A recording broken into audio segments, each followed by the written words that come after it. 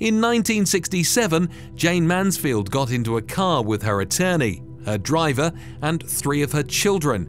It would be the last car ride of her life, as just before 2:30 a.m. the car crashed into the rear of a tractor-trailer, having failed to notice the trailer slowing down. The 3 adults, including Mansfield, were instantly killed, while the sleeping children in the rear of the car suffered only minor injuries. One of those sleeping children was her 3-year-old daughter, Mariska Hargitay, who most people know as Detective Olivia Benson on Law & Order.